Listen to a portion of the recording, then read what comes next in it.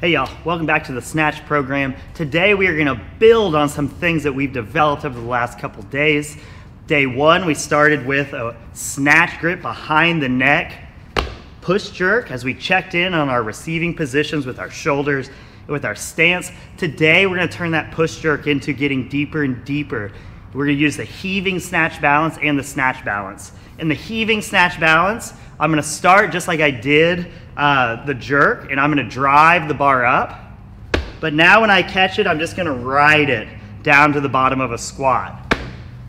So it's basically the same thing we did day one, except now we're gonna ride it into a squat. Then we're gonna move into a snatch balance. Snatch balance, we're not gonna get that dip and drive start. So all we're gonna do is drop, move our feet into our squat position, and what you've gotta do in the snatch balance is push as hard and as fast as you can with your arms. So in both of these, like we talked about day one, that start position of screwing your hands into the barbell just like we would a push-up, getting your elbows into that bar is gonna be super important, because on that snatch balance, you're just gonna have to start by moving your feet and then pressing.